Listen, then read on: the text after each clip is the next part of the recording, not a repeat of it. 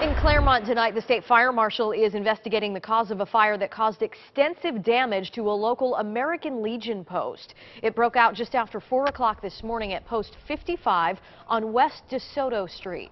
Firefighters say by the time they got there, there was heavy smoke and high heat in the building. As conditions got worse, they were forced to leave the building for their own safety and attack the fire from outside. There were no injuries. Post leaders will meet tomorrow to discuss what's next.